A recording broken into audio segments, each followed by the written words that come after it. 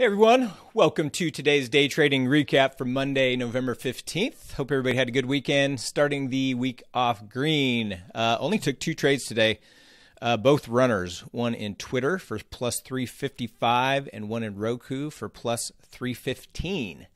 So let's check these out. Starting with Twitter. So both of these were upside volume runners, big volume on that second bar. And this one waited for price to pull back to this pivot, got long right here.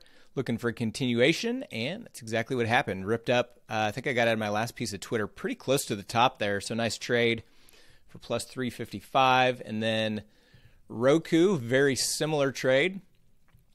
Roku started off weak and then bounced back up with a big spike in volume, so I waited for price to pull back here. I got long. I think I got long right at this pivot and caught this bounce up here. Got out of my last piece pretty close to the top in Roku as well. So two good trades. Was done before 9 a.m., so less than 30 minutes of trading, plus 670 on the day.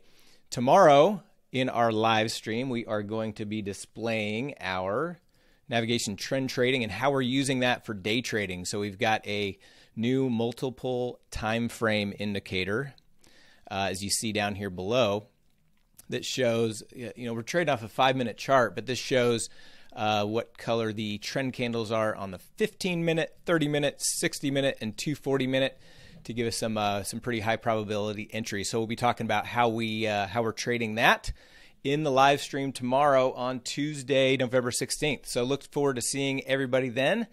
Take care, and we'll talk to you then.